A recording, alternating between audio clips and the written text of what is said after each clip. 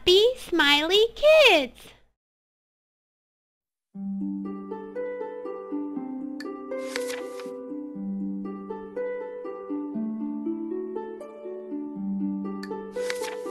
A poor miller had 3 sons.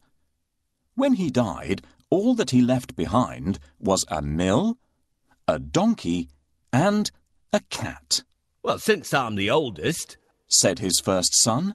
"I'll take the mill." The second son quickly added, "And I'm next. I'll take the donkey." They looked at their younger brother, Marquis. "How lucky you are! You shall have the cat," the brothers said, and laughed out aloud. The poor fellow shook his head as his brothers left. It was not fair at all. "My brothers can make a fine living with a mill and a donkey, but what about me? I'm stuck with Puss," said Marquis, wringing his hands in despair. Puss had been listening. He stretched and yawned loudly. Now, you won't have to worry when I'm around.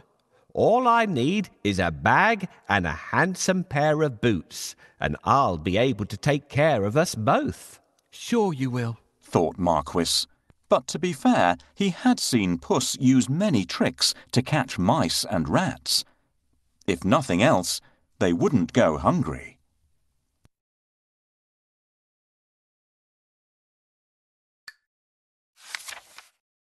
Our father left us some property in his will. I can't help thinking that it's been divided unfairly. Do you remember what I got?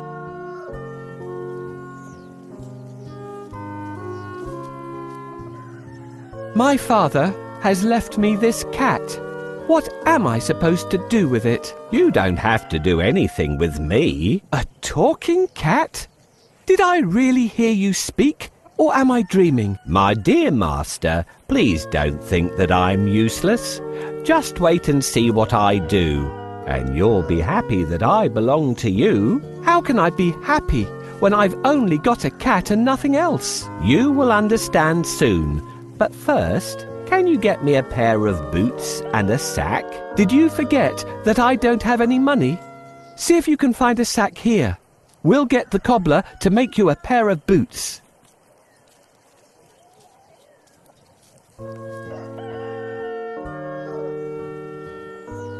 Thank you. That's exactly what I need. Now that we have the sack, let's go and get a pair of boots from the cobbler. Found a sack? You're a smart fellow. Come, we'll go and see the cobbler. I'll pay him for the boots later.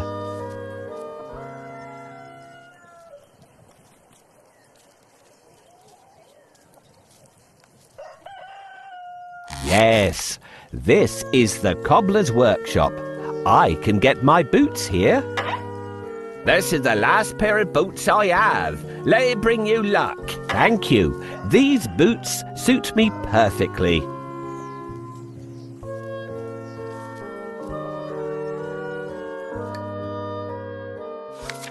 Soon the cat was given his own pair of boots and the new bag that he had asked for. The boots fitted him perfectly, and he looked very smart. Puss packed a juicy cabbage and some bran in the bag, and slung it around his neck. He polished his whiskers and set out. Puss headed straight to a spot where there were plenty of rabbits. He had a great plan in mind. Puss opened the bag wide and hid behind a tree. Soon a rabbit came hopping by. He saw the cabbage and leapt straight into the bag.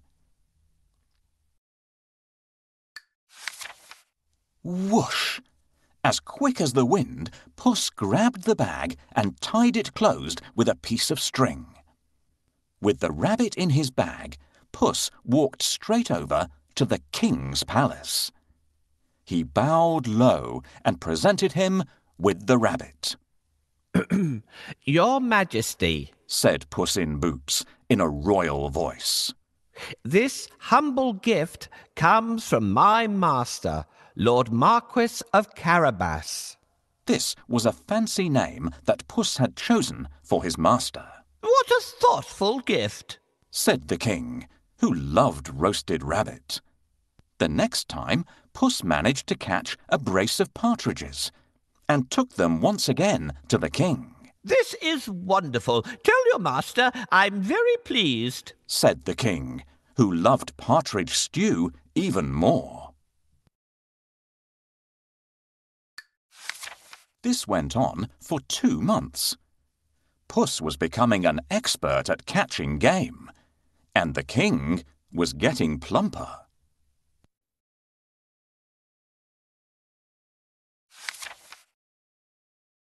First, I need a bait for the rabbit. What do you think rabbits love to eat?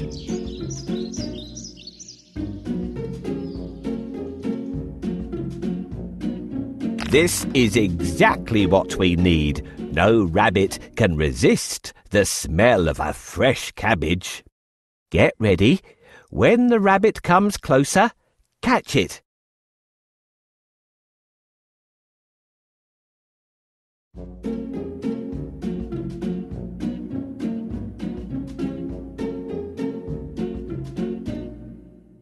Got you. Thanks for your help.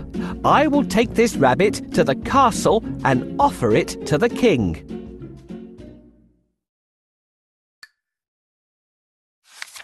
Puss knew a lot of things. He was such a clever cat. For instance, he knew just when and where the king would be out riding in his carriage with his daughter. I think that the Marquis and I should go out for a walk today, thought Puss one sunny Saturday. Puss took Marquis down to the riverside and spoke to his master. Today could be your lucky day. If things go to plan, you'll make a fortune, said Puss. Clip, clop, cling, clang. Puss heard the sound of a carriage approaching. They both looked into the distance. It was the king's carriage. What should I do? Marquis asked, ready to obey. He had grown happier with the food Puss brought in every day. Go and bathe in the river. I'll take care of everything else, said Puss.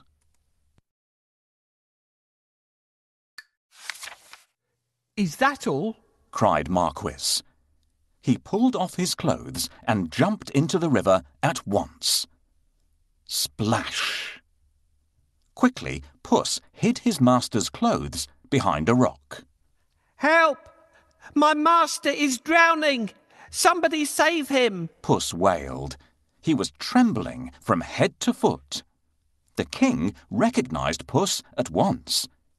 He remembered all the lovely meals he had enjoyed thanks to the cat. The king jumped out of his carriage. Go and save him, quickly, the king said to his servants. Puss said to the king, Your Majesty, some nasty thieves have stolen my master's clothes. Is that so? Don't worry. I'll find a suit for him, said the king. He ordered one of his servants to fetch some fine clothes.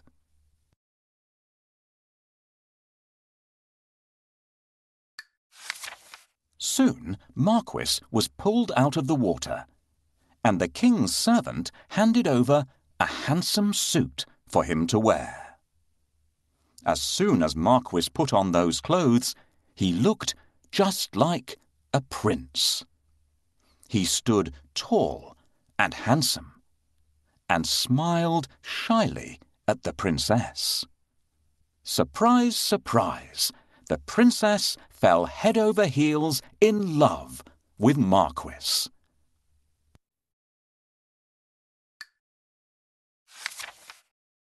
Master, I have a great idea. All you need to do is go and bathe in the river. I will take care of the rest. Well, all right. That's easy. While he's bathing, I need to hide his clothes. Can you think of a good place to hide them?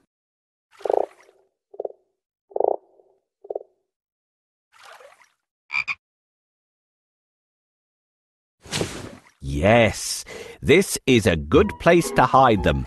The first task is done. We should wait for the king now. Can you see the coach?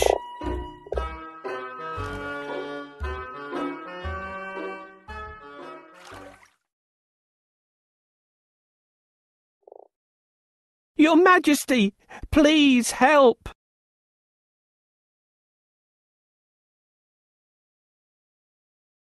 Your Majesty, please help!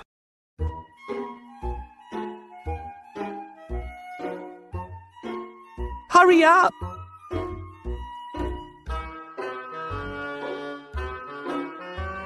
My master is... Coachman, stop here! Somebody is calling for help! Help! Someone, help me! Your Majesty, I'm Puss in Boots. Do you remember me? My master decided to bathe. He went into a deep place, but unfortunately, he can't swim out of it. Ah, I remember you. It's you who brought me the presents, right? Wait, we'll save your master. Oh, thank you. Please save the Marquis of Carabas.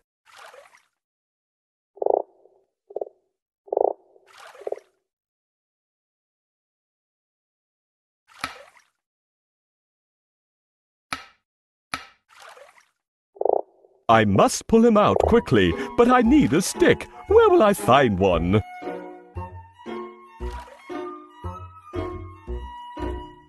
This is exactly what I want. Thank you for your help.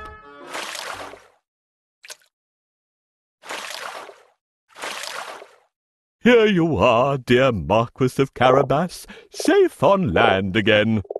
Your Majesty, while my master was swimming, his wonderful suit has been stolen. Now he has no clothes to wear. I'll order one of the best suits to be sent from the royal cloakroom for your master. Thank you for your help. How can I pay you back? We would be delighted if you could join us on our journey. What do you say? Oh, of course. My master would be pleased to accompany you. Yes, I'd love to take up your offer and get better acquainted with you and your daughter. Then take a seat and let's go. I'm pleased to meet you, dear Marquis of Carabas.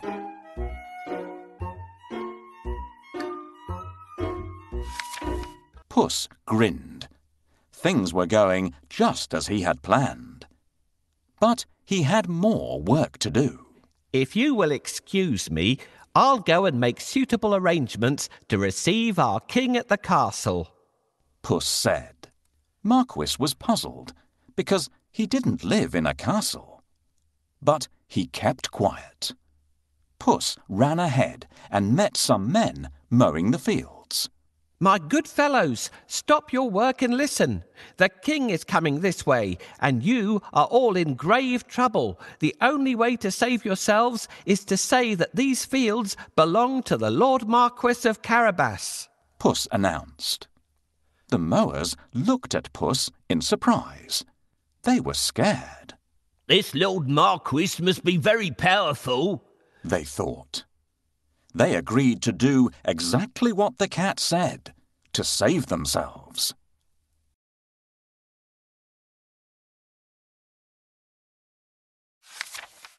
Puss went ahead and saw some men and women reaping grain in a field. My good fellows, you can reap later, but listen to me now.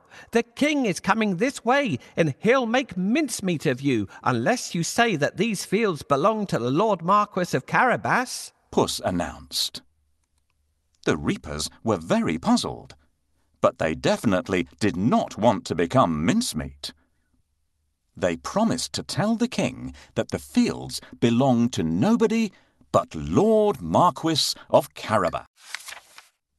Puss went ahead and warned everybody to tell the king that the land belonged to Lord Marquis. The people thought that it wouldn't be right to mess with Lord Marquis. They decided to do exactly what the cat asked. But Puss had still more work to do. Huff, puff. He ran all the way until he reached a huge castle. Can you guess whose castle it was? Yes, the castle and all the lands belonged to a fierce and powerful ogre. But Puss was not scared of the ogre. He knocked at the castle door. Blim, blam. 2 guards opened the door. "I'd like to pay my respects to your mighty master," said Puss. The guards knew that the ogre loved anybody who admired him.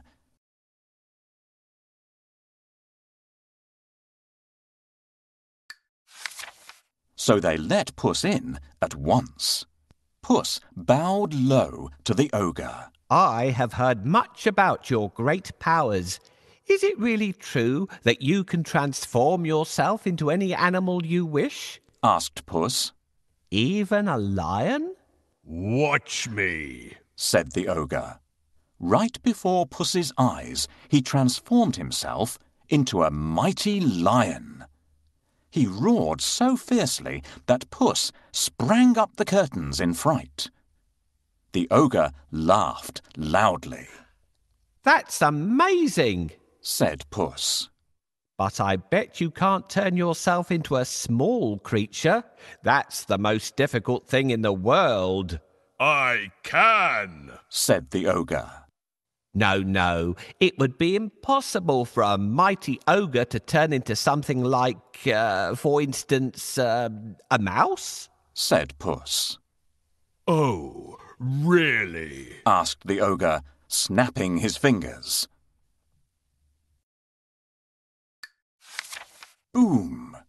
The ogre became a tiny mouse and scurried across the room. Quick as lightning, Puss pounced on the mouse and ate it in one gulp.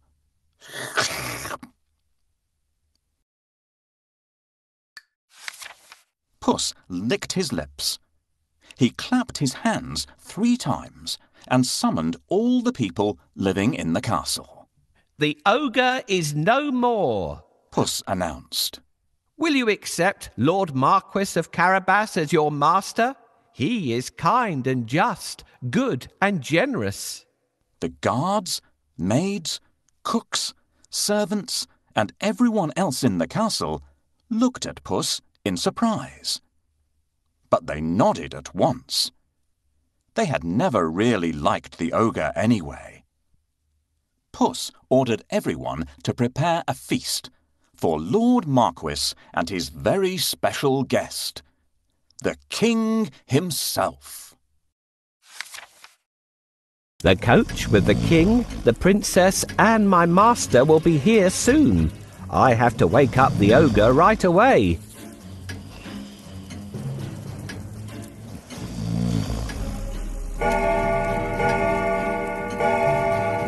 What? Who woke me up? What are you doing here, cat? How dare you disturb me? "I have heard that you are a master of magic and can turn into any animal. Is that true?" That's true indeed. I can prove it if you have any doubt. "I would like to see. Can you do it?"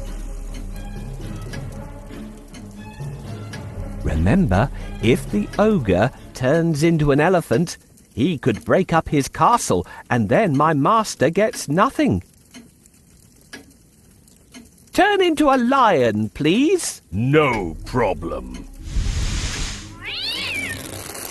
Whoa! How scary! Enough! I believe you! I really believe you now! Well, did I prove how great I am? Indeed, indeed. But if I ask you to turn into a tiny mouse, I bet you'll not be able to do it. That's so easy. Watch me. Help me catch this mouse before it turns into an ogre again.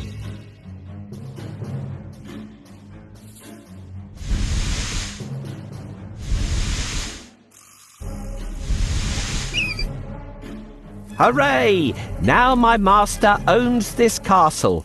I'm smart and handsome. I'm the one and only Puss in Boots.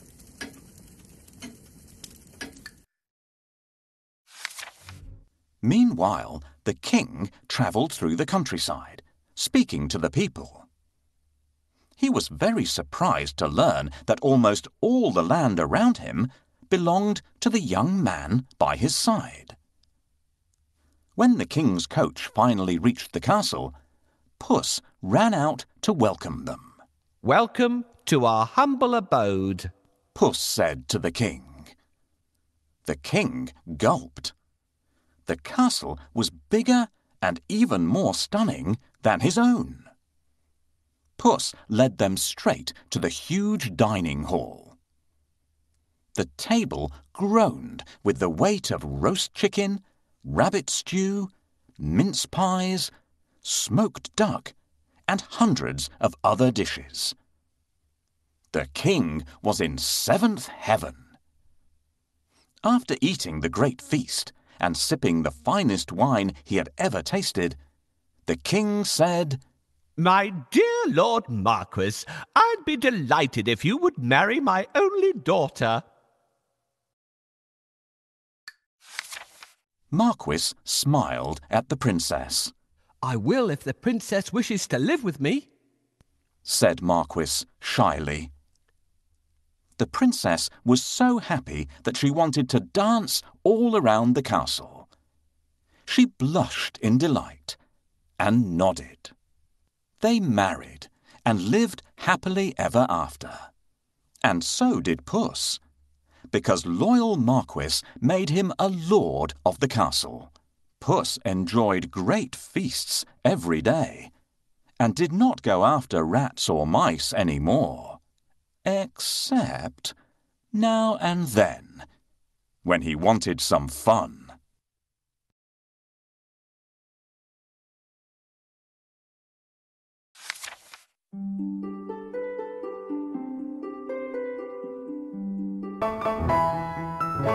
Thanks for watching!